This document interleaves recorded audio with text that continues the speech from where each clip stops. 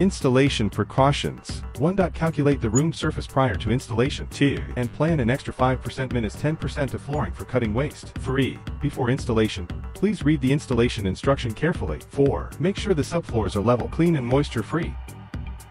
Acclimation. Place the SPC flooring in the room where you will install it for at least 24-hour acclimation. Subfloor flatness tolerances. Make sure the subfloor is leveled before installation. The maximum height difference of the subfloor within any length of 2 m should not exceed 3 mm. Self-leveling. If the maximum height difference of the ground level within any length of 2 meters exceed 3 mm, the self-leveling treatment must be carrier. Pull bar.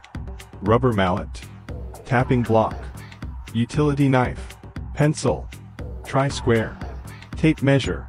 Wedge spacers. Moisture barrier. Lay the moisture barrier over the subfloor. Let the edges of the moisture barrier overlap and tape the gaps. 300 mm. 600 mm. 900 mm. Whole board. Spacers.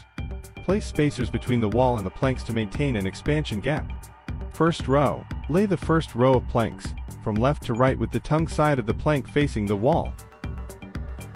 Insert and down. Insert the tongue into the groove while holding the plank at a 20 degrees minus 30 degrees angle to the floor. End of first row. Measure the length between the spacer and the plank, and cut the last one accordingly.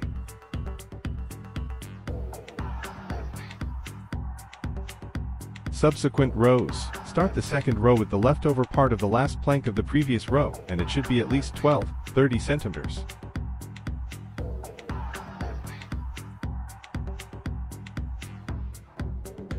For corners, measure the protruding object and mark the dimensions of the respective plank. Cut it and break off the excess.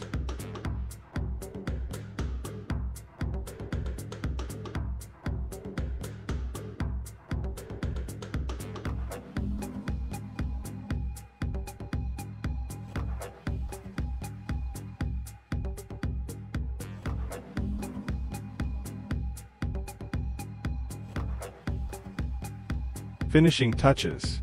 Remove the spacers and install the skirting for better effect. Now, you can fully live your life on SPC flooring. If you need more information for the flooring or have any questions, please feel free to contact us.